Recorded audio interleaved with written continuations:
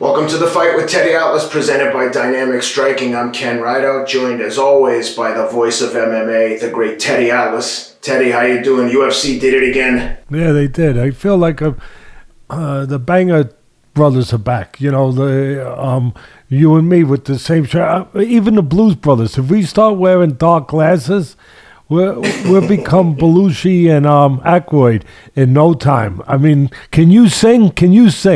Not very well, but I can try. All right. Well, we might for effort. If we need it. Hopefully we don't, but it could be there. It could be there. We have the same attire. You look a little better than me, but I'm trying hard. Like Avis tries harder. I think Hertz is number one. That would make you Hertz. The one thing that I'm a little upset at you with is that your Tennessee Volunteers, and they are your Tennessee Volunteers now that you live there, they really let me down a little bit, Ken, because, you know, I got this stuff going on with the brackets like everybody else in the United States of America, for the most part. We have this March Madness bracket stuff going on for the NCAA tournament for those people that are living in a cave. And I had Tennessee in one of my brackets. On Staten Island, we do it a little different. But I did lose a few of mine with Tennessee going down. Were you surprised that they went down so soon? Very. My next door neighbor's kids go there. They don't play basketball, but they're big basketball fans, so they were going crazy in the backyard watching it out on their TV out there. And all the neighbors were pulling for the Volunteers. They don't have a pro team here, so they really get behind the Tennessee Volunteers, and there's not much to cheer for during football season, unfortunately. So they were hyped, but they got a bad draw. Michigan, I don't think, should have ever been an 11 seed. Is that what they were, 11? Yeah, I think it was 11. They were very low seeded. For what they were, I thought they were like a 5-7 team. They had a good season, but bad luck for the Vols that they have to face that Michigan team. You know what they were like? Seed. They were a little bit like, and this is a nice segue, and then you could take it over. But they were a little bit like Paddy the Baddy with their chin up in the air, waiting to get hit. Yeah. We did warn Paddy. We love Paddy. He's been on our show, and he's the next superstar, by the way. But we did talk to him a little bit about, you know, keeping that chin tucked down again, a little lower, and he still has it up high. The old timers would say, and I was always preached this by Customato, you know, that guy's got his head up in the air, his chin up in the air like a lantern in a storm. And you don't want to be a lantern in the storm when you're in the ring. Not with your chin. Nope. Yeah, and yeah, that's a good segue to jump into things. The UFC did it again. They put on a banger. Oh my God, what a card! Especially if you were an English fan. My God, the Brits took over. They won all their fights, I think, on the main card at least. And Paddy got it going. Man, he loves the drama. He went out there full of excitement, like you said in the first fight, with his chin up in the air. You told him, you gave him some exercises to work on keeping the chin down. The excitement got the better of him. He ignored that advice. Be realistic. Let's be real. Let's be honest about this.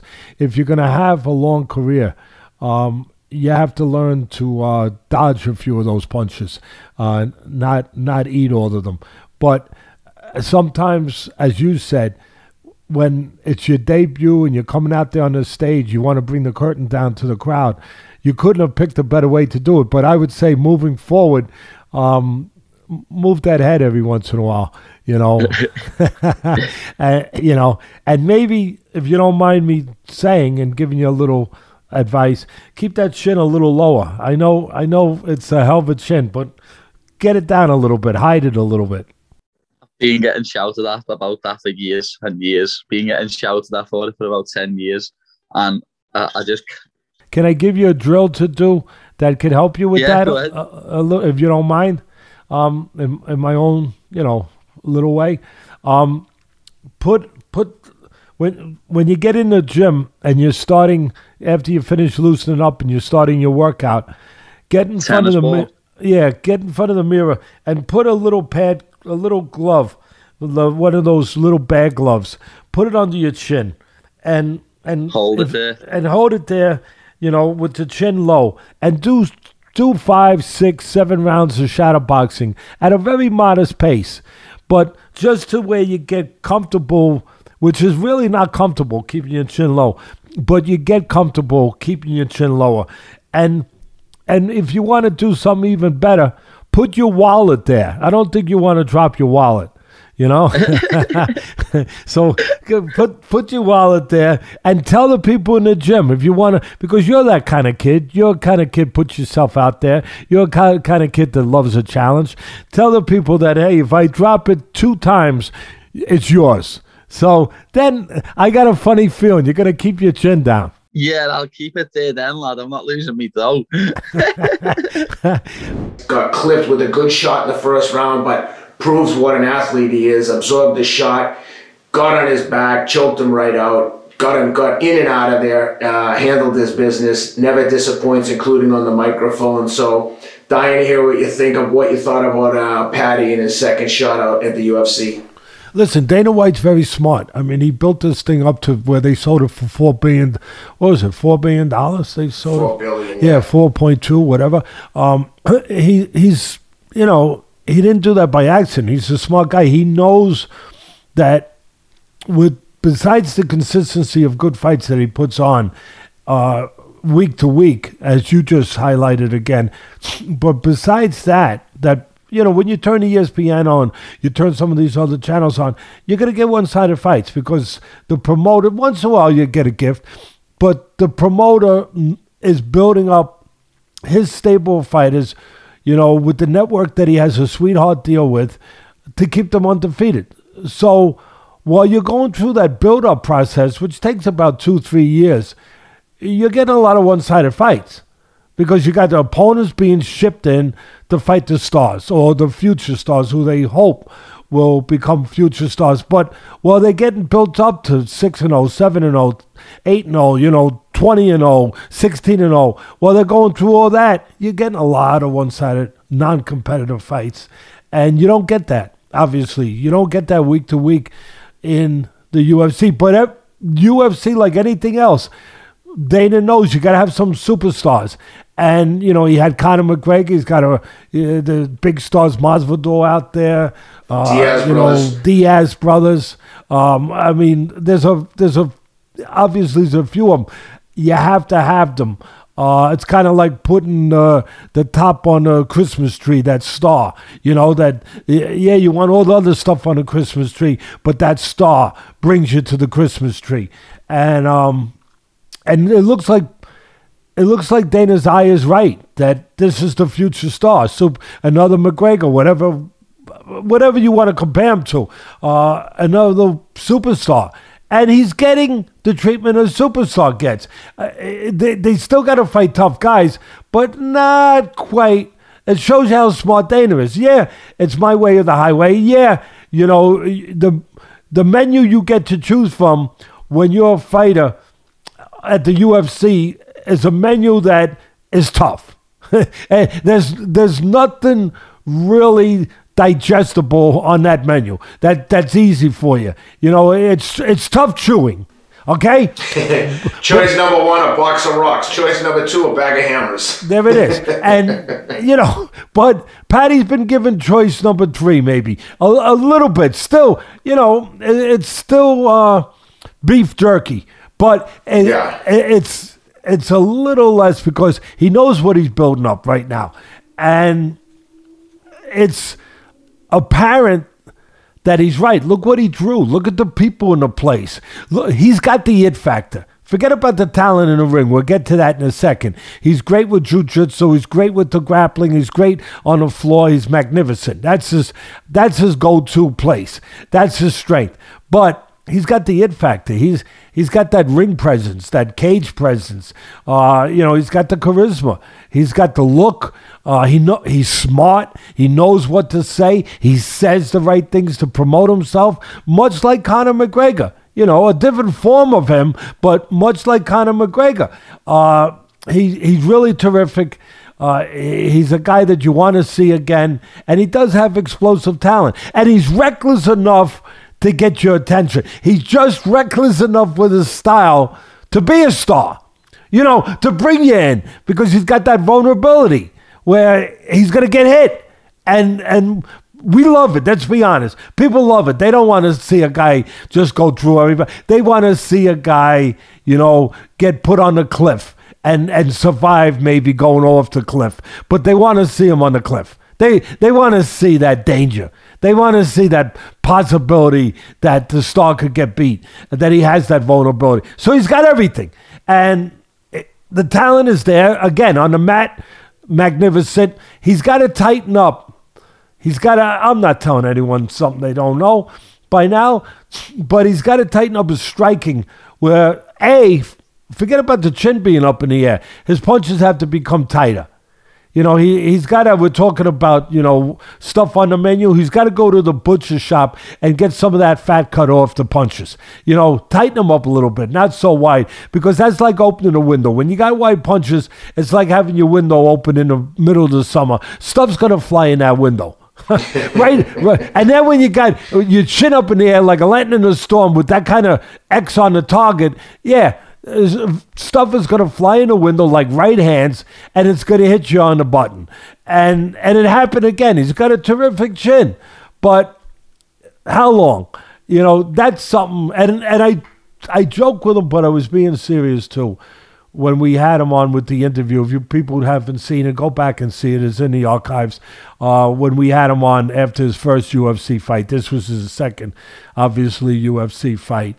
And when we had him on, I said, look, you got to get in front of the mirror and shadow box the first, just when you're warming up, in every day, 5-6 rounds with something under your chin. You know, put a bag glove under your chin. Put your wallet under your chin. You know, that's right. That's what you told me. Yeah, put your wallet under your chin and make sure there's money in it. Make sure there's money, and the way you're going is going to get fatter and fatter. Make sure there's money in it, and tell the people in the gym that if it drops to the floor, it's theirs. If it if it drops to the floor, you can go and grab it. It doesn't go to the sweeper; it goes to the guy that sees it first. So, and he laughed. You know, he's got that great personality. He does. How could you not like him? And he laughed. He said, "Yeah, I don't want to lose. With that broke. I don't want to lose me money. I don't want to lose me money. Lad, you know, everything with him ends with lad. I don't want to lose me money, lad." Hey, you know, one other thing worth noting there is he's the first and only athlete that Barstool Sports signs as an endorsement, and I think of Davey Pageview Portnoy as the Dana White of sports reporting. He's created a media empire over there, not without controversy, but he seems to like lean into every controversial things that happens. I know you did the pizza review with him, but when that guy starts getting behind things, he seems to have the Midas touch. I know some people aren't going to like him, especially the woke culture. But man, he got behind Paddy. Now Paddy's their first sponsored athlete, and they're really like behind him, pushing him on all their social channels, and they've got a huge presence. You know, when you did the pizza review with them, I think it was like one of the biggest pizza reviews he ever did. Certainly the longest. I think it was a 30-minute pizza review. So he loved to see it. When they asked him afterwards about the $50,000 bonus he got, and shout out to the UFC for giving out 9 bonuses. They gave, I think, everyone who won a $50,000 fight of the night bonus, which for some of those people was probably more than double what they were getting paid as they're on the come up. But yeah, to Dana's credit, I think he's listening to some of the noise out there, but he got behind it. But anyway, they told Paddy, you got the bonus, what are you going to do? You're on the Conor McGregor track, and he said, I'll tell you one thing, if I ever have that Conor McGregor money, there'll never be another kid in Liverpool eating from a food bank. Everyone will be eating if I win. I'll take care of the whole city. You gotta love him. Beautiful. Just saying stuff like that.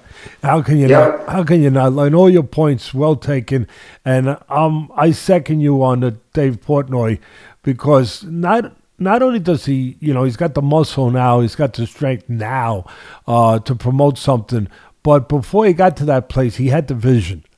He had the vision of what was happening out there with the young people, with this thing called streaming. I thought it was steaming. I didn't know. I thought it was a new sauna.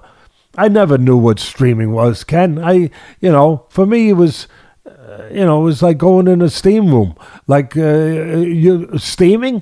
You're talking about a new form of steaming? No, Teddy, it's streaming. Yeah, but to me, Teddy, that shows strength of character. Everyone knows you're very old school, no email, but the fact that you were able to see that, listen, embrace it, and now look, you're the voice of MMA. You've been taking over the whole sport. I'm serious. All of a sudden now we have a... And I'm steaming. Beaming. We have a presence in the MMA because you embraced it and showed the ability to change and make those things. I know everyone's going to call me ass kisser, but it's the truth. You did it. People we appreciate all our audience. Everybody, whether they're boxing fans or MMA fans, UFC fans, appreciate, love yous all. Thank you. But getting back to Portnoy, he did. He had the vision to see the future, before it became so obvious. And while it was becoming, I guess, a little bit more obvious, but he was ahead of the curve.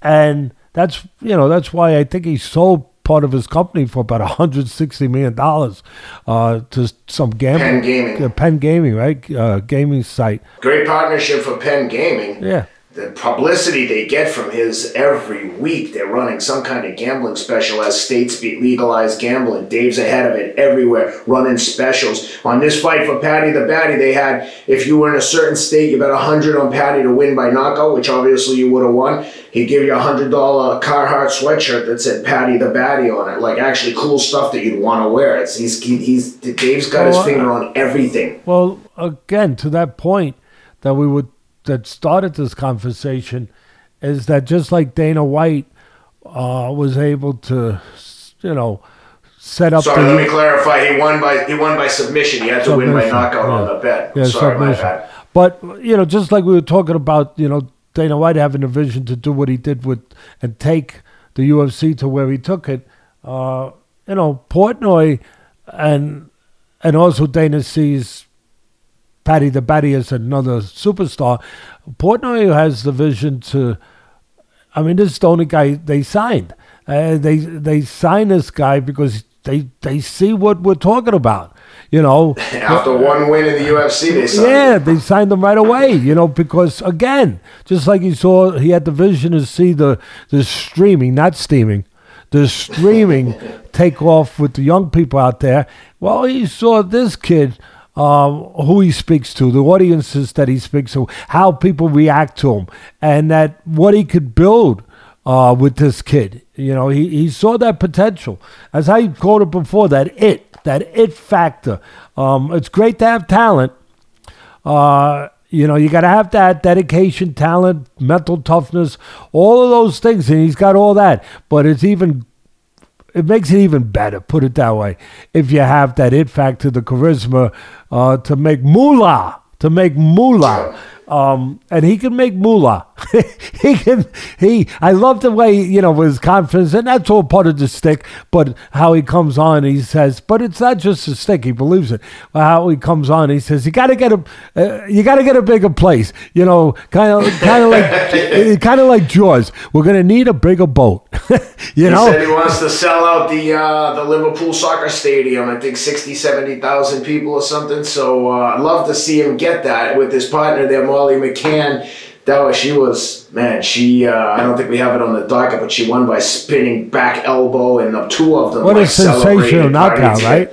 I mean, God, man, these people. Dana said it right. I was listening to Dana White's interview afterwards, and he said, not only was it a sensational knockout, whoever did it, but you don't see women knock out women that. No, you're right. Not like that. Nope.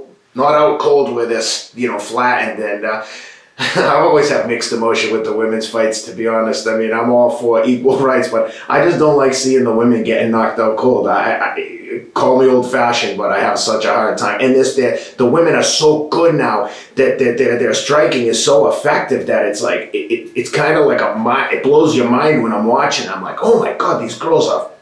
They're throwing bombs. They've become the talent has increased so dramatically. It's in the skills. It's like, man, they are getting after it. So congratulations to Molly McCann. But it would be great to see him get a fight over there in Liverpool at a soccer stadium. Just incredible to think that one kid could attract that kind of audience. But he's doing it. He certainly is. He certainly is. All right, let's talk about our man. Man, this was a tough one. Dan Hooker loses by knockout to Arnold Allen. First round stoppage. Tough loss for Dan. He's dropping down in weight, I think, to 155. He hasn't had much success lately, and he's such a tough guy and such a good guy. It's hard to see him take these L's, but I know you watched that one and had some thoughts. What'd you think on the first round stoppage, TKO on the feet? First of all, I'll follow what you just said and add to it a little bit about Dan Hooker. Great warrior, fan-friendly fighter, nothing but heart, entertainment. He's been involved in so many great fights. That's why he has a great backing. People love him. How could you not? And one other thing, Teddy, I'm sorry, I said 155. I meant to say he dropped down to 145 from 55. He was campaigning at 55 and had a few L's, and then he went down to 45. Thought it was his new weight class. And, yeah, sorry about that. No, that's no problem. Here's the problem. He's trying to find something. But it's kind of like having an old car. And you know what? Other than replacing the engine, when that car gets to a place where it's got too many miles on the odometer, there's not a hell of a lot you can do. You can change the oil. You can drop the weight, as we just said. You could drop the stuff that you got in the trunk. You know what I mean? If you got extra jacks in the trunk and extra car, tires, you can get rid of all that. Make it lighter, just like you'd make the body lighter. You can do all of that. But that mileage on the odometer is not going away. And he's got a lot of mileage on the odometer. Those cylinders have been striking and struck for a long time. You remember what Poirier did to him? For, what they were doing to each other. But, and that's the best analogy. Again, I love him. It's not a knock. It's a fact of life. If you're in the striking business, if you're in the fighting business, if you're in this very unforgiving business, it takes a little bit from you every time you get in that ring. That's why I want these guys to get paid. And I love what Dana does, giving these $50,000 bonuses. And I'll say it again, and I'm not aiming this just at Hearn, at Barry Hearn, who does a tremendous job promoting over there across the pond. Hello, everybody across the pond. Eddie Hearn, I'm sorry. Eddie Hearn, Barry's the dad. But if he starts giving bonuses, I'll call him his right name. And when and hello to all of my brothers and sisters across the pond. I love yous all. I miss you guys all the time. Can't wait to have crumpets with you. I'm going out there in late April to speak to people. They're bringing me out there. And also they're inviting me to be at the Dillian White Fury fight. To go there if I want to go. So. Oh, you didn't tell me that. Yeah, I meant to tell you that. I thought I did. I thought I sent a text to you and Rob. I'm sorry. I thought I did. But, they just recently got in touch with my daughter and said, does your father want to go out to the fight? And we're set up where he'll go to the pre-fight and the post-fight festivities and blah, blah, blah, and all that stuff. So I'm trying to see if I've changed the dates a little bit and go maybe a little later to be at the fight and then go and do what I'm going to do out there, which is to tour different places. If they got room on that private jet they're sending for you, I might have to meet you over there. Well, I was thinking about going on your private jet. That was my thought of how I would actually comfortably get over there. But you're always welcome, you know that. But it looks like we might adjust it to be out there for the fight. I haven't committed 100% to it. And like I said, I'm going out there to speak at probably about 5-6 different places, clubs, places where we'll meet with the people and we'll talk and answer questions and do meet and greets and just see all the beautiful people that are over there that we communicate with all the time. But now I'll be able to go and give them a hug and a handshake. So the bottom line with Hooker is you gotta love what he's given us, and I'm not forgetting that. And I digress for a second. I wanted to finish my thoughts. I would wish that the promoters in boxing, not just Hearn, but the promoters in boxing, and I know it's not my right to spend your money, and I'm not. I'm just suggesting that when the guys on the undercard, not the ones that are getting paid the millions of dollars or millions of pounds, but the other guys that aren't getting paid as much, you know, if they put on a great show, a special show, which they do quite often, when they do that, give them a bonus. I would just love it. I mean, I think you got a few extra, you know, shillings available. That, and then again, I shouldn't aim this just for Hearn and for over in Europe. I'm talking about here. Whether it's Aram, whether it's, you know, whoever it is, whether it's PPC, you know, obviously without Heyman or whoever, that when you got these guys on the undercard that put on a sensational fight once in a while, and they give so much of themselves, and you know they're not making a big money, and they're not one of the golden childs that are signed with you, that has a, you know, great amateur record, that had a medal in the Olympics, that you know they're going to get paid, and they are getting paid more than the regular guy, even at the early stages of their career. When you got the guys that are coming in that don't have that backing, don't have that footing, if you will, that benefit, give them when they deserve it. Give them a, you know, throw them a bone. You know, throw them a bonus. Give them something a little extra.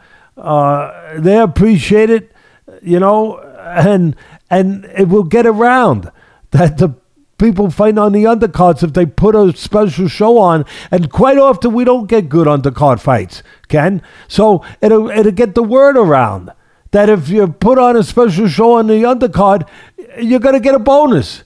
You know, you're going to get extra. Not only would I say not too often, I'd say almost never. I bet you it's 90-95% that you can predict who's going to win every undercard fight on most boxing shows. And if not, they're probably two guys that they just found, like, you know, at a local gym to fill the card. Because if there's someone good, they're either going to be mismatched while they're getting developed on the undercard, or they're going to be like an opponent just there to, like, get in there and get lumped up. 100%. It's the same thing every time. So that's what I suggest. And again, I know one time I said it and Hearn, somebody mentioned it to Hearn, and Hearn said, tell Teddy be free. Yeah, he's free to use his money to do that. It's a great idea. Tell Teddy that's awfully nice of him to spend my money. I get you. I get it. He's a smart, witty guy. He's been greatly successful. He does a great job. And again, I'm not being a wise guy trying to go into his wallet. I'm just saying for everybody that it would be a good idea. And I don't think I'm letting any secrets out, Ken, when I say I think these guys can afford it. And again, I'm not trying, you know, to get them to a different tax bracket. I'm not talking about that much. I'm just talking about what you can do, what you're privileged enough to do, what you're blessed with the position and what you have to do. What really, you're blessed. You can do it. That's all I'm saying. That it can be done. Eddie made the mistake of putting on those fights in the summer during COVID in his backyard, which basically showed that he lived in a castle. So no one's going to be crying for him financially. I agree. But to finish up, to get back to really the gladiator hooker, everyone's time comes, you know, and I think you're seeing that, and you've been seeing that. It's not going to change things dropping down a weight. You know, you bang at a rock long enough, and it's a rock.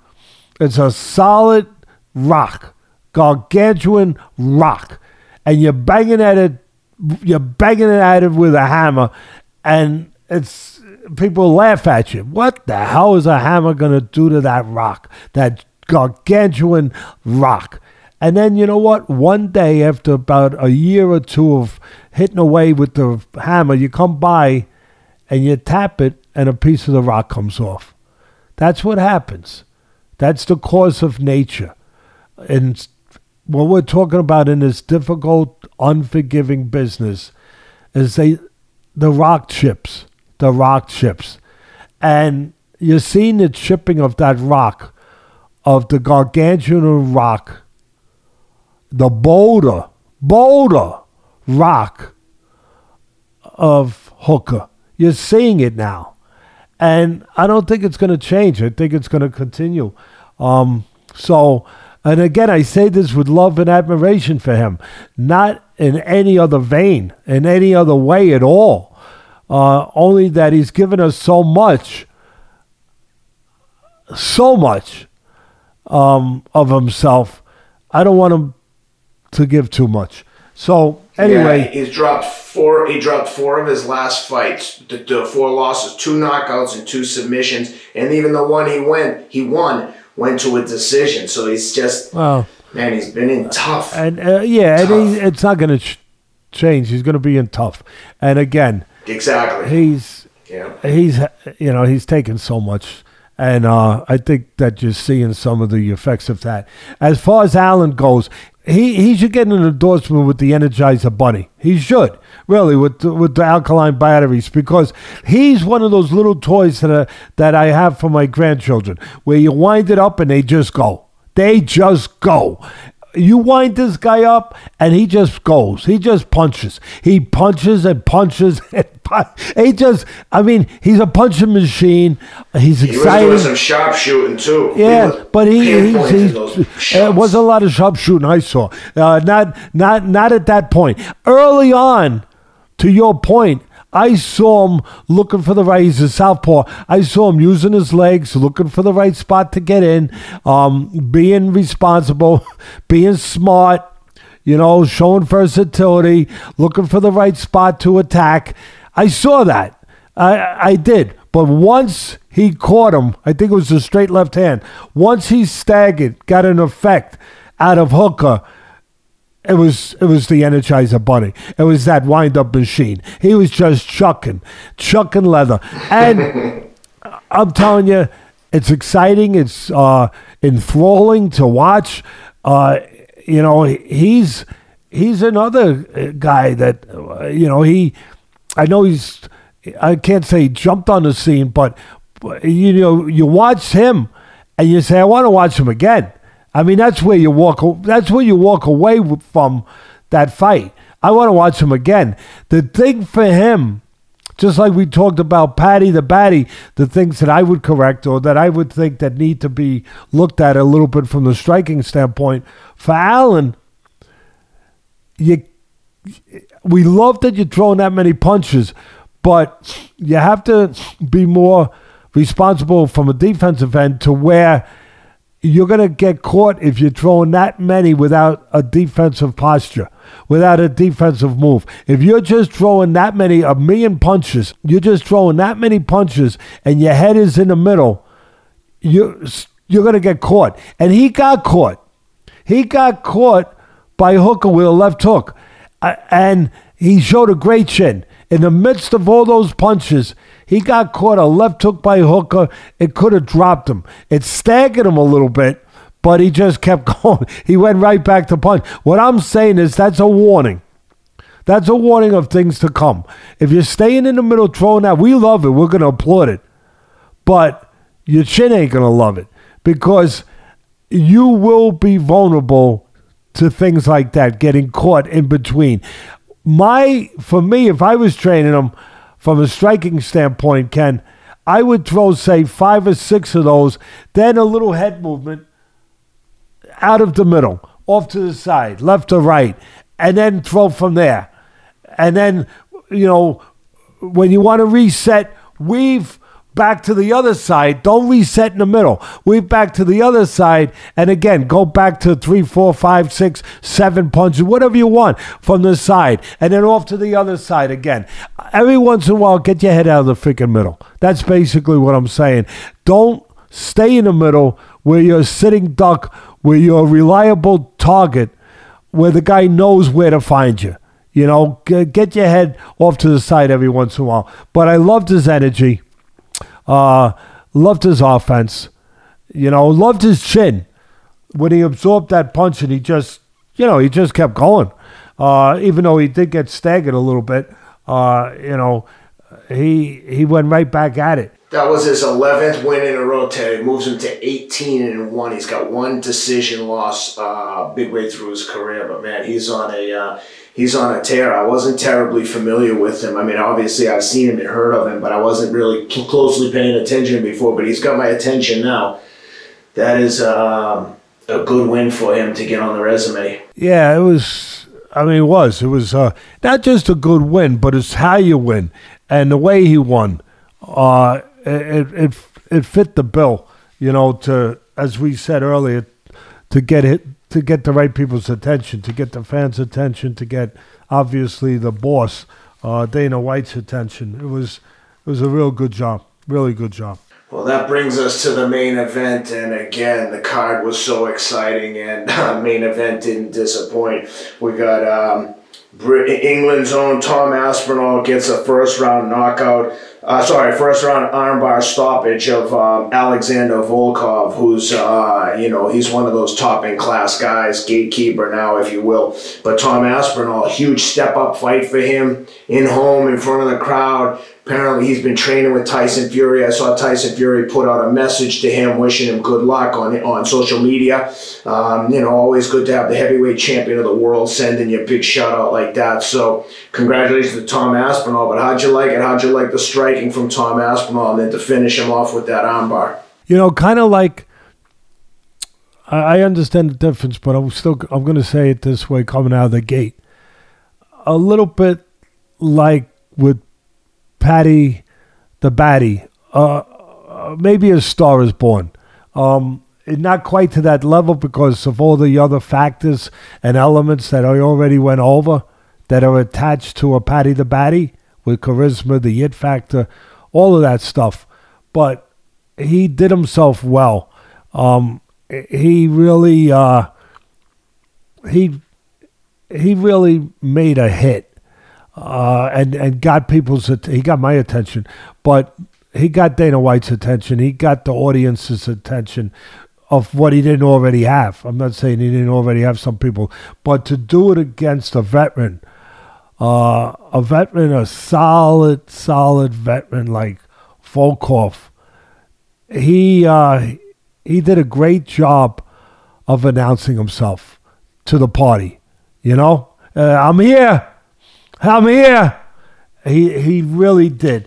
And what I saw as far as him being here, I saw a guy that reminded me of, along the lines of a conventional fighter, a good, solid, in my sport, boxer, a guy whose legs are always under him, a guy who's looking to go forward in a responsible, proper, technical way, a guy that is always set to punch with power because he's got the right technique, because his legs are under him.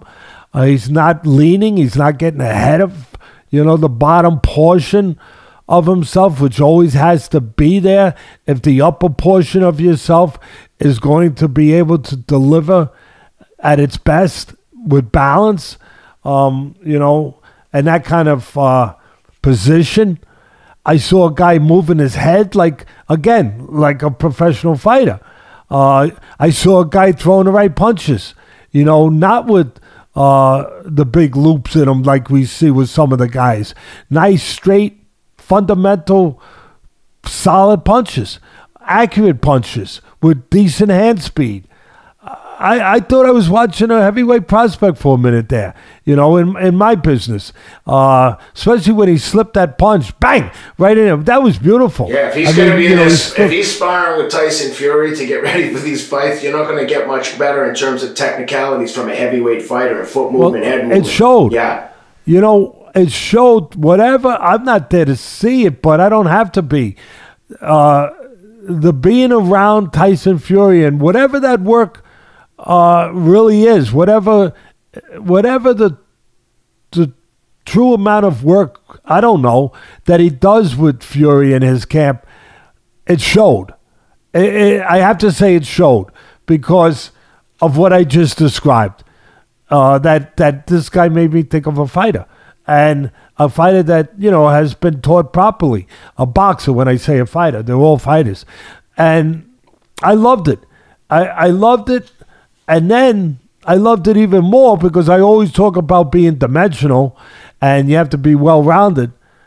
I loved it when then he got on the floor, on the mat, and showed again, not just how physical, how strong, and that he had this and that, as far as those kind of abilities. We need to see those physical abilities, but how smart and technical he was, how good he was on the mat, how versatile his game is. I mean, again, for me, he was the guy coming to the party that you didn't really know was at the party. And you kind of went there. You kind of went there looking to see the other people that you knew were going to be at the party. And all of a sudden, this guy got announced. Hey, I'm over here. Eighth win in a row. Every single win by stoppage. He has 2 losses. One he lost, he got caught in a heel hook, and one he got disqualified for illegal elbows. So he's been destroying everyone he's fighting. On an 8-fight winning streak, Volkov was number 6 in the heavyweight rankings. Tom was number 11. I'm curious to see where he is now when the new rankings shake out, but he's getting there. I wouldn't be surprised he's sitting in there for a title, 1 or 2 more fights, and they're probably going to put him in there. He brings a crowd. He looked that good. Yeah. He looked that good. Definitely. And when you watch him, you only think that he's got an upside. Yeah. You know what I mean? Because he's not a used-up guy. He's not a guy that has already reached Mount Everest. You know what I mean? He didn't. There's a guy who's still climbing. Yeah. He hasn't really put his flag at the top of the mountain yet, and he's only going to get better.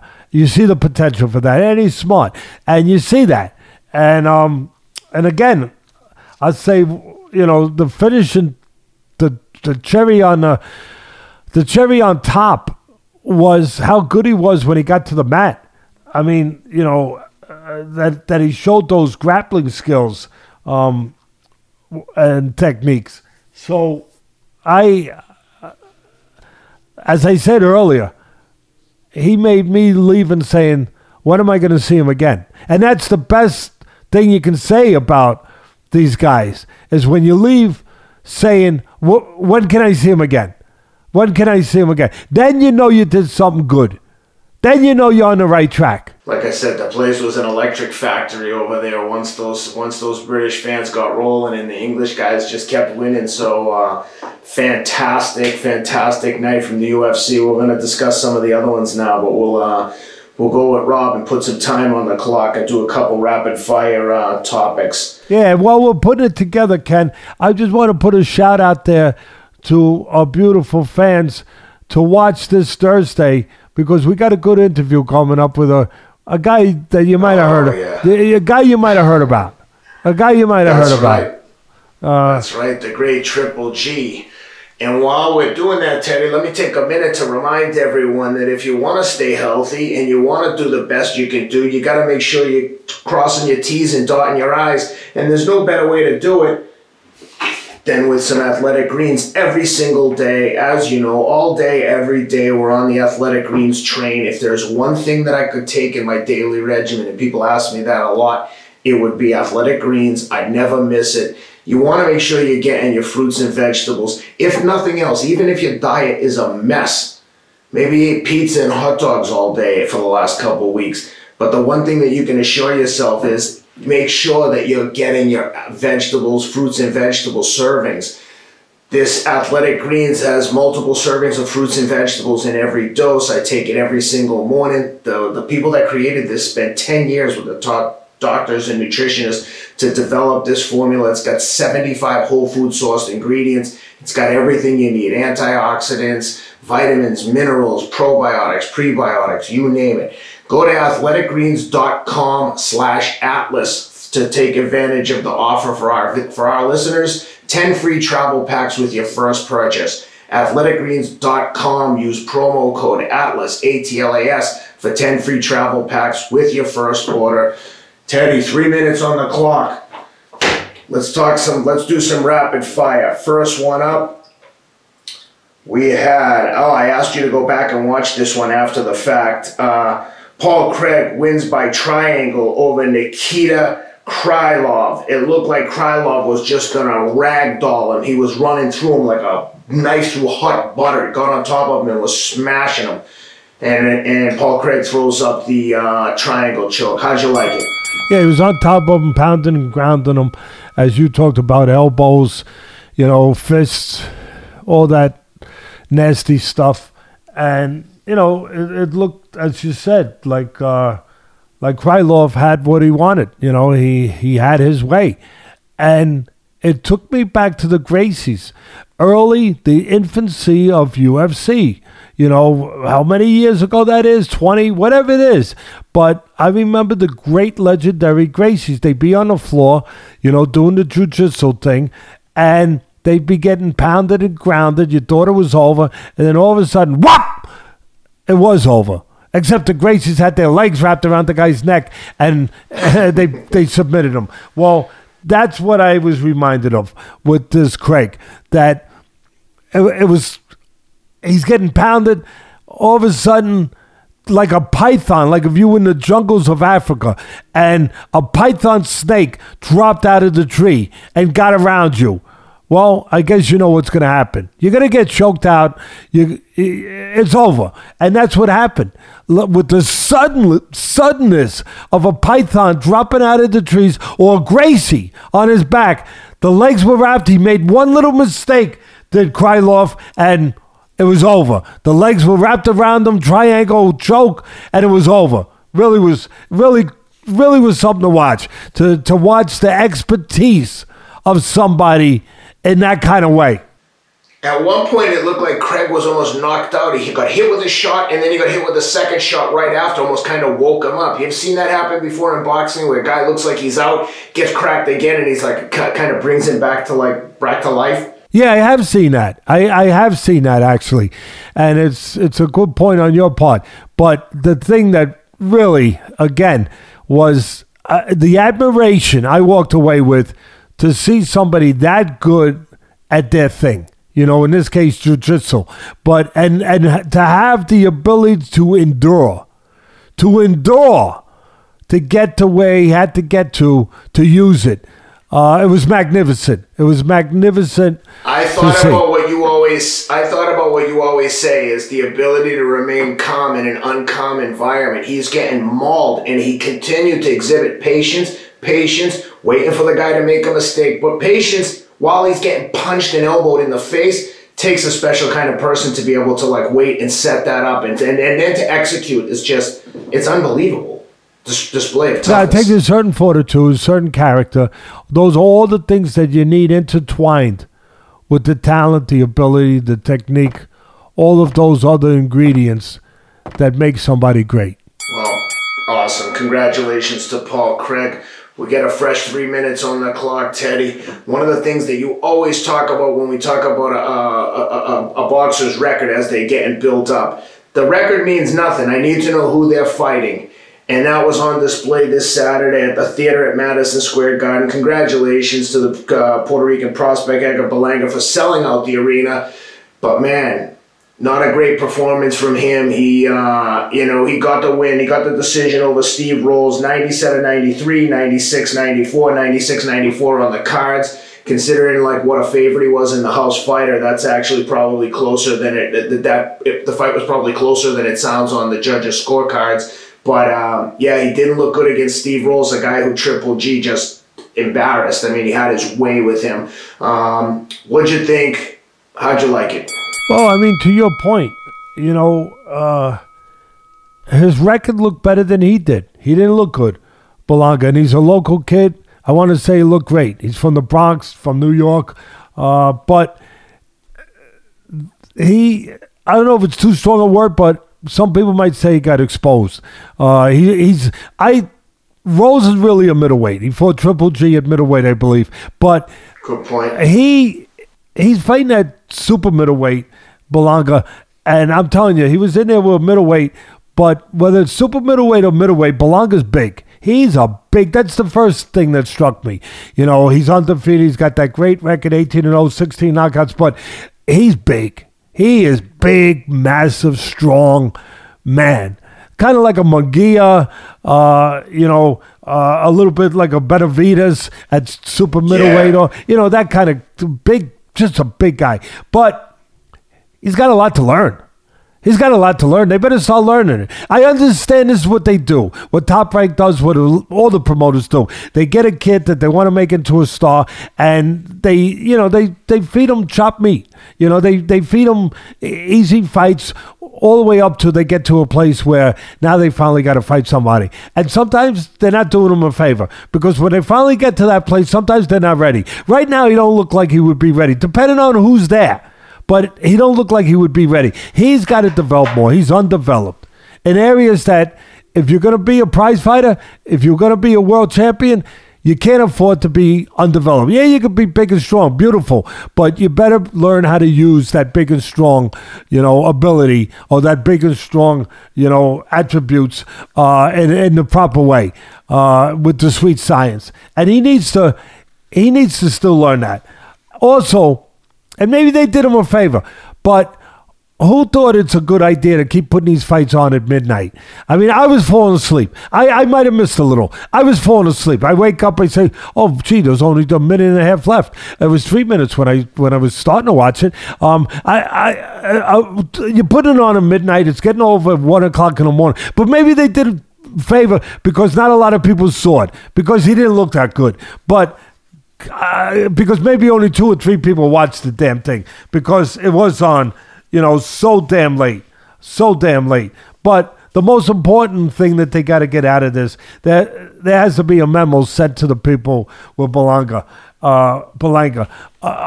Okay, you're a good promoter. They're building you up. You got a beautiful record, but you got to have more than that. You got to, whatever it takes, you got to get something to help you, to polish you, to make you better.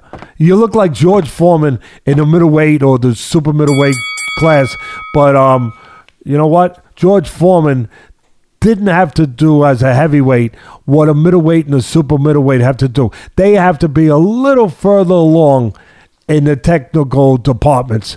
Although George Foreman, for me, he's one of the greatest of all time in the heavyweight class. Yeah, I'll just add that, like, when we're doing that breakdown and analysis, to your point, you said it at the beginning, like, I want so bad for this kid to be a superstar and be good. This is just, as we say every week, we're just speaking the truth. I want him to keep knocking people out. It's unfortunate that he didn't look that good against Rolls, because I'm rooting for him. I like him. He's, like you said, Teddy, Puerto Rican kid from New York.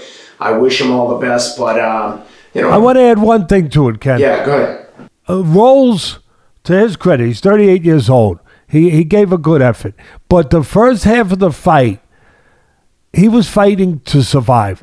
I think that 100%. He was intimidated by that record, like a lot of people are going to sometimes be. And when he realized about halfway through, Ken, that this guy, and I'm not trying to not Berlanga, I'm just trying to do my job. I'm doing my job. And about halfway through, he realized that Berlanga's record, as I started this thing, and you started this when you got me started with it, that Berlanga's record was better than him at this stage. His record is better than he is. And when Rolls realized this after the 6th round, somewhere around there, he started then fighting more to win. And he started winning. He won all his rounds late, and he started to win. And if he had realized that going in, which other people will now, but if he had realized that earlier going in, he might have won this fight. Matter of fact, there's some people out there, if they're being truthful, they might even say, Teddy, oh no, he would have won this fight. But he might have won this fight had he realized what he realized late, if he had realized it earlier. So they really need to do their job, the people that have the responsibility of doing that job, that look after this kid, of really getting him the help that he needs to become better. Yeah, and you're right. It's Steve Rolls for the first at least 2 or 3 rounds. He did look very, I don't want to say scared, because I don't think he was scared, but he was super tentative every time Berlanga would start to get off. Well, I think intimidated might have been fair. Very. I think intimidated 100% is fair. Certainly looked that way. Because he didn't know what he had in front of him except what the record told him. Yep. And then by the time he did the exploration, he did the work to explore the territory, to find out what he had. Well, he realized, hey, what the frick am I doing here? Let me try. Let me do more than try to survive. Let me start throwing right hands behind the jab. Let me start putting punches together and see what the hell happens here. And you know what happened? He won rounds. That's what happened. He hit the guy. He controlled the guy. That's what happened. Yep. Well, Teddy, you've already mentioned it, but we've got an awesome interview coming up with the legend Triple G on Thursday that we did last week. But before we go, I want to get just a quick breakdown for the fans. You talked about it at length with Triple G, his fight coming up with Murata. You pointed out a lot of great points about that fight and what Triple G is going to be dealing with when he gets over to Japan on April 9th with Murata. But quickly in the this last quick take section, give me what you're looking for in that fight and what the fans should expect to see from Triple G versus Murata on April 9th in Japan. All right, ring the bell. Go ahead. There it is. Okay, the clock has started. First of all, a couple of X factors. Number one, it's in Japan. You mentioned it. You got to go all the way over to Japan. You got to acclimate. That's going to be difficult at this point in his career, at this point in his life, at being almost 40 years old. That could be more difficult than people think. And they have a quarantining situation where they quarantine you over there. And as Triple G was very honest, he talks like he fights, very honest, right to the point. They don't even know what that's going to be, how long they're going to be quarantined over there. So that could put a fly in the ointment as far as your preparation. So he's got a couple things that he normally doesn't have to deal with that he has to deal with. He's got an Olympic gold medalist. So he's got a guy who had plenty of fights like he did. He was a silver medalist in Olympics, Triple G. He's got a guy with all that amateur experience, that amateur confidence, fighting all kinds of different styles, was a gold medalist. He's fighting against that. And a guy who also has the belt too, like him, has one of the belts as a world champion. And a guy who's a good body puncher like Triple G, and a guy who's in front of you. Guy that you don't have to look for. And that's good for Triple G, that he won't have to look for him. What might not be good for Triple G is that the day after the fight, he turns 40.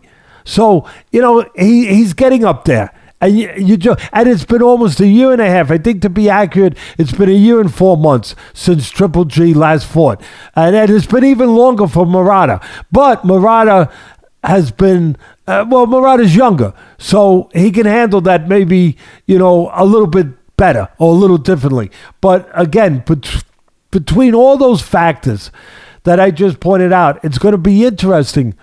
Really, here's the only thing that matters. It's kind of like What's My Line. You remember that show, that TV show, What's My Line? Yeah. Where the guys would come and you had to figure out who was who. Well, and then at the end, will the real Mr. Thompson please stand up? And you find out if you were right or not, right? Well, this is going to come down to, will the real Triple G please stand up? That's what this comes down to. Does the real Triple G still exist? Does he still exist, the one that we remember? And will he be there in Japan, in that ring, with Murata, who would not be able to beat the old Triple G? There's no doubt about that in my mind. Yeah, he would not. Agreed. But he's not chopped liver, as somebody might say. He's not a pushover. But he wouldn't have been a threat to him in the past. Is he a threat to Triple G now, at 40 years of age? That's the question. Yeah, I think Triple G at times has, I don't want to say fought to the level of the competition, but at times he hasn't looked as good as he can look when he's really pressed and really up for the fight. Like the first Canelo fight, for instance, even the second one. When he brings his A game, he's awesome. And that's a great point there, Ken. I want to piggyback off that point, because that's one of the questions I threw at him in the interview that will be up this Thursday. Is at this point in your life, with all the accomplishments you've made, 20 consecutive middleweight title defense, oh my goodness, all the belts, all the money that you made, that you deserve and you earned, with everything that you've accomplished, at this point in your life, at this point in your career, what motivates you? What gets you up? Just to your point, what gets you up to be up at that place you have to be every time you step in the ring? Fully motivated, prepared in every facet of your game. How do you still get to that place at this point in your career? Yep. I think that's the most important telling point in breaking this fight down and handicapping this fight, is to try to understand that. And that will be, in some ways, the telling of what happens in that ring in Japan. Yep. Should be a good one. Looking forward to seeing Triple G in action. He always brings the excitement. That's all we got this week, Teddy. Am I missing anything? No, just your Tennessee Volunteers. I'll give a shout out to my man Regis Prograis. Got a knockout win over the weekend in Dubai. Classy fighter, classy guy, smart guy, southpaw, good fighter, fights good fighters. Fought a real close fight a couple years ago with Josh Taylor. Yep. Here's the funny thing about it. He lost that fight very close, over across the pond in Taylor's home, obviously hometown. But he's continued to look better and better, and I don't know that I could say that about Taylor. Yeah. Because Taylor did not look good in his last fight, which most people thought Catterall beat him. But just maybe more importantly is whether he got the gift or he didn't get the gift, and I think he got a gift with that decision. He didn't look good, but Prograis continues to look good. He's a slick southpaw. He could go get you. He could box with you. He's remained as, I think, still one of those top guys. Yeah, and one of the things I love about Regis Prograis is he's like an intellectually curious kid. He's a really nice guy. He's not as well known as some of the other big-name fighters, but I'm telling you, when he gets the big shot, I think people will really like him. He speaks from the heart. He's very honest. One other thing regarding Josh Taylor, I saw he was, sometimes Josh Taylor has some kind of bad behavior. I gotta say it, outside of the ring. He's got he's been caught on camera drinking and saying some racist stuff. But then most recently, someone sent out a tweet about that Catterall got robbed or something, and Josh Taylor said, because the British Board of Boxing said they were going to call in the judges and they wanted to talk and review it. So Josh Taylor sent out retweeted a tweet about Catterall, a disputed decision, and he said, "Oh, you better call the police." In other words, like, "Oh, go cry to someone else about it or something." And Catterall just responded like, "This guy's a real class act, this guy Josh Taylor." But Josh Taylor's done a few things like that. I get that he wants to hype the fight and he gets all aggressive. To me, it's too much, but I get if that's what he has to do to get his head right for the fight. But sometimes he's just always seems to be stepping over the line, and it's just been a lot of incidents like this with Josh where he's like I said, out drinking, saying crazy stuff, talking crazy, and now with the Twitter. I just like to see a little bit less of that kind of behavior from Josh and just stick to fighting and stop trying to be super aggressive with people outside of the obvious combat in the ring. Anyway. No, I'm going to say some more for that because I understand what you're saying and I agree with it. At the end of the day, you could do whatever you want. Like we're talking about some of these guys, how they're clever as promoters and they build themselves up, get more eyeballs on them, all that. And whatever way you go about doing it, if it works. But at the end of the day, you better be able to fight. Yep. At the end of the day, take care of your business in the ring. Yeah. That's, it's like that old boxing joke where they're at a club show that goes on every Friday night fights. They're at a club show, and back in the days, and the priest, there's a priest, a neighborhood priest who goes to all the fights, and he's standing there against the wall. He's watching the fights. The next opponent gets in. He gets in and he goes to his corner. He kneels down. He blesses himself. He looks up at heaven, for a little support, right? We all need support. And then he gets ready to answer the bell. And one of the old fight fans standing next to the priest says, "Father, Does that really help? And the priest looks at him and says, only if you can fight, son. So at the end of the day, don't forget that part. It's pretty important. And in some ways, and I'm glad you touched on it, his behavior in a way where he gets crazy and all that stuff and, worked up, I want to kill you, all that stuff, it's working against him in a way that it worked against him in his fight against Catterall, because he looked ridiculous. That he wanted, we saw it at the pre-fight stuff, at the weigh-in, all that stuff, how he wanted to get after him and he was huffing and puffing, I was telling that story to my grandchildren the other day, like the big bad wolf, huffing and puffing and blow the house down. But when he ran into a secure house with brick, he huffed and puffed himself out. He didn't blow any houses down. And he reminded me of the big bad wolf with Catterall. He huffed and puffed to blow that house down, but he wound up being frustrated. He wound up overshooting the guy. He wound up doing almost nothing. I mean, he was so huffed and puffed, so to speak, and so embroiled to kill the guy, which you should never be at that place in any professional realm. You're supposed to be calm. You're supposed to outsmart the guy. Yeah, you can out-physical the guy, outstrike the guy, outspeed the guy, everything. But you got to be calm, because when you're not calm, the old pros used to always tell us and tell me, and Cuss would always say it, you can make a fool out of the guy. When the guy gets mad, if you could get him mad. And then you play with him. You play with him when he's mad. And it looked like Catterall and Spots could play with him because he was mad. He was genuinely mad. Like he was running after him like I'm just going to kill him. And he was physically bigger. Like a classic bully. Like he believed, how dare this guy even fight back? I'm going to kill you. He was behaving that way. Yeah. Well, he was running after him that way. He was physically big and stronger. There's no doubt about it. But he didn't use that advantage because he was smothering himself.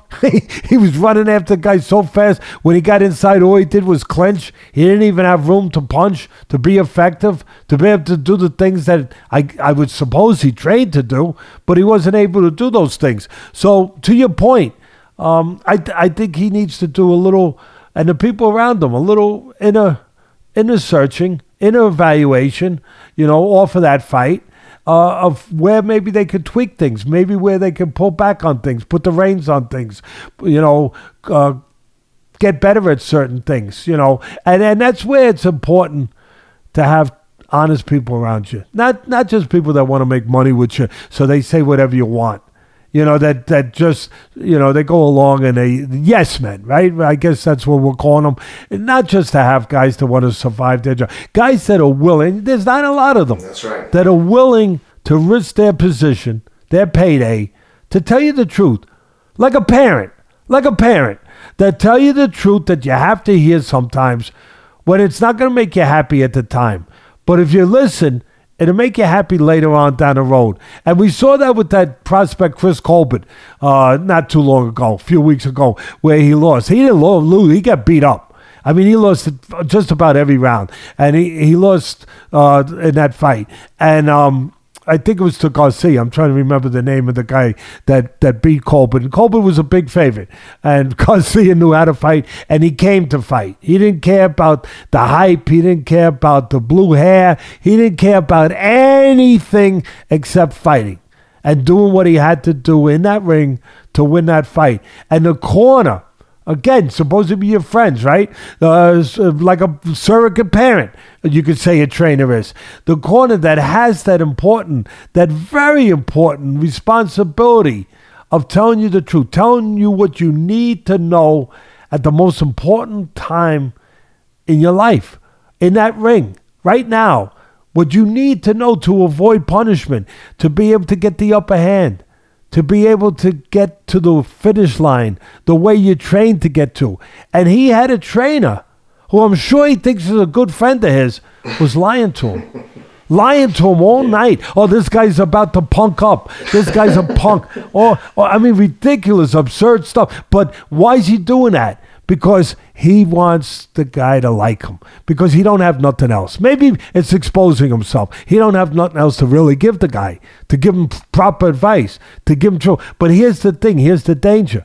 You're telling that kid, that undefeated Colbert at the time, that this guy's about to punk up. So he's expecting that.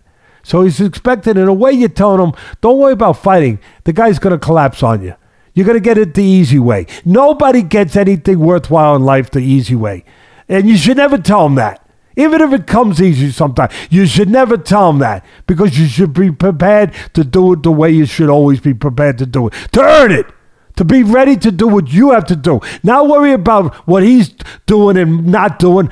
Be ready to do what you need to do. And by telling him that, by lying to him, and he lied to him all night, but by lying to him that way, as a fighter, you're expecting that. You're expecting the easy way. You're human, like anyone else. So you're expecting this guy to collapse. And when he doesn't show that, when he doesn't collapse, Ken, you get discouraged. Yep. You start to say, oh, now what do I do? He didn't do what my trainer said. He didn't punk up. What do I do? You're not prepared then to do what you should have always been prepared to do. What your trainer should have told you from the beginning that you had to be prepared to do. You shouldn't freaking lie to people in any place in life, but especially as a parent, especially in that corner.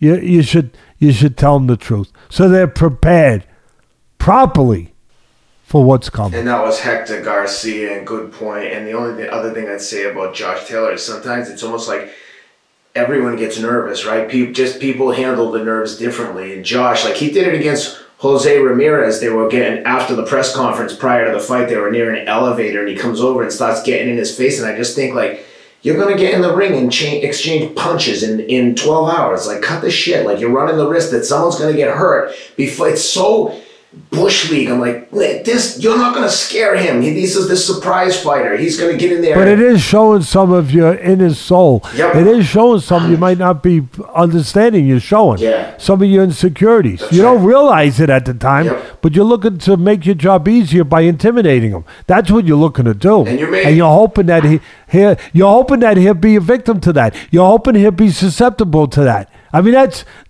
the truth behind it. Yeah. At the end of the day, and you don't know that you're showing an X-ray of yourself in those dimensions, in those ways, but ultimately you are, and to that fight, Ken, you opened the door. I'm sorry, I gotta go in there for a second. I had picked Ramirez to win. I was wrong, but. And all those people over there across the pond, they reminded me of that, who I love. And I made crumpets for them. My wife looked it up on the internet. She got the recipe. She bought the utensils for it, and I made homemade crumpets for them, and I ate them with them. And I might have some with them when I go over there in April, to talk and to do the thing that I've been asked to go over there and do, and then go to the Fury Dillian White fight. Yeah, I was wrong. And there shouldn't be buts.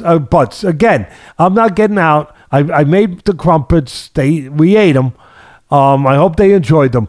But he's lucky. I'm telling you, I don't care what people say. I already admitted I picked the wrong guy. I thought I picked the right guy because I thought Ramirez was going to beat him. He got dropped. And then I thought Ramirez came back. And he was back in that fight. And then he got dropped the second time with an uppercut. And I know you got to protect yourself at all times. I get it. But sometimes luck's on your side, just a little bit in life. And the referee had come in and he tapped Ramirez on the back as though he was telling him to break. And he loosened up his concentration physically and mentally just a little bit on the inside. And Taylor hit him a hell of an uppercut. It would have knocked a lot of guys out. He hit him a hell of an uppercut. He took advantage of the moment. He dropped him. He got that second knockdown. That kind of put the fight in the bag for him. But even with that, I thought it was a close fight. I thought Ramirez came down the stretch, really came down the stretch strong, showed his great heart. I tell you, if that doesn't happen, and I know that if certain things, I get it with uncles and aunts and all that, I understand. But if that doesn't happen, my man Ramirez, I'm right with that pick, and I'm not making crumpets. That's all. That's all. The last thing I'll add is when you talked about teaching moments with Chris Colbert, and we were talking about emotions. I just had this conversation with my middle son. He's super emotional, but he's very athletic, and I always tried to tell them, like, Your emotions aren't necessarily real. It doesn't, because you feel that doesn't mean you're going to react to that. Like once you have that feeling, oh, I'm nervous and I'm scared, just recognize why you have that and deal with it calmly. Don't react to the emotion. Like think about, why is this happening? Why do I have these feelings? Because everyone has them, right? Everyone has a little bit of fear. It's like the first time someone goes into a boxing gym. If you're not scared when you go in there, something is probably wrong with you. Those guys look like they've been doing it for years. And I've said it all the time. You always heard me say that. You know, if you're not afraid, you're one of two things. You're either a liar or there's something wrong with you. You got to go to the doctor to find out what's wrong. Nature or God, whatever you believe in, whatever makes you comfortable, put that there fear for a reason, to prepare you for a difficult situation, for a dangerous situation, for an important situation, to prepare you, to make sure you're ready. It's your job to control that fear and use it, not allow it to control you and destroy you. It's your job as a professional in anything you do, in a boardroom, in a classroom, on a baseball diamond, on a basketball court, in a football field, in boxing ring, in MMA, in anything where there's a threat. And it doesn't have to be physical. It could be emotional. You're going on the stage. You're going on the stage. You're going on the stage to perform. When you get nervous, when you get the butterflies, when you get scared, it's all a form of fear. The problem is we're brought up that that's taboo to talk about. Oh, no, if you talk about being afraid, that's going to mean you're a coward. That's going to mean you're yellow. What? Oh, you know, people, that's the terms they used to use. Oh, they call somebody afraid yellow. Oh, you're yellow. You're that. All these stupid terms that got invented. But they're out there. They were out there, and we used to hear them when we were little. And so what happens? A kid decides not to say anything, because he doesn't want someone to say he's a coward and that he's all these things that are attached to being afraid. But what also happens is that feeling's still there. It's there for a reason, because it was put there for a reason. So now instead of understanding how to control it, now it controls you, because you're denying it, because you're afraid to talk about it, because you're ashamed of it. So now what happens? It's still there. It's still knocking at the door. It's still coming over the wall like the ninjas that I always talk about. But you don't know how to prepare, how to deal with it, because you haven't been given the tools, the understanding by somebody how to deal with it. And for me, that's what I've always understood was my first job as a trainer and as a parent. Same thing. To teach that to my children, to teach that to my fighters.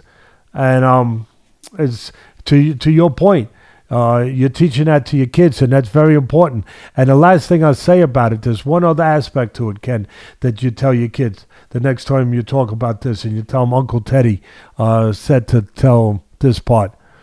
There's a part of the fear that does the most damage. Just like there's a part of everything, there's a certain part that can do the most damage. And the part of fear that does the most damage is your imagination.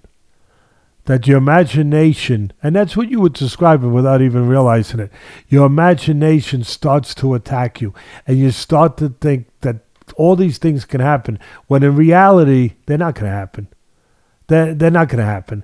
But your imagination has no ceiling. It has no roof on it. It can go anywhere. The reality is only certain things can happen. That's reality. Like when the bell rings, you go out there, the first punch lands, boom. Then the fear can go away, because now it's something you've done before. It's flesh and blood. It's physical. It's real. It's not your imagination. Oh, it's a guy throwing punches. I've done this before. It gets brought back to the real place of what it is, not what it isn't.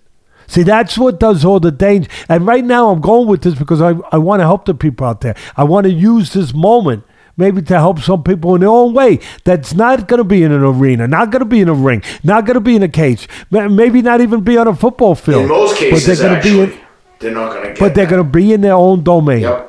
Their own realm of whatever, wherever that fear takes place, wherever it happens, they're going to be there again tomorrow. And I want them to hear this. I want them to know this, that they can control it, that your imagination is your enemy, that if you let it go, unbridled, uncontrolled, It'll go anywhere. It'll go to places that it shouldn't go to, that will take you to places that can destroy you, that keep control over your imagination. That's the key. Keep it real. There's only, no matter what it is you're doing, there's a realm of things that are real and not real. Keep it within that realm. Remind yourself, I've been here before. Only these things can happen. I'm prepared for these things. Don't allow yourself to wander off the preservation with your imagination taking you off the cliff, taking you to places that are never going to be. That's the thing. And from the first day when we started this podcast and you asked me, you said, Teddy, what do you want to do with this podcast? Obvious, talk about fights, break fights down, maybe enlighten people a little bit about things that are going on in the ring and what fighters are dealing with. All of that stuff, give them something can make watching a fight more enjoyable to them. All those things, answer their questions. But for me, the most important thing was to use something I've been involved in my whole life, a fight that we're all in. Everyone's in a fight. You don't have to have gloves on. You don't even have to be throwing punches. Everyone's in a fight in life. It's just a matter of what you fight for. I said to you, I want to be able, in my own little way, to be able to connect the dots through boxing, through the thing that I've been in my whole life, to your fight in life. I want to be able to connect the dots with everyone out there in the way that they fight, to maybe help them in some little way. I didn't know we were going to go there today to finish this, but you know what? It's a good thing. It's a good thing.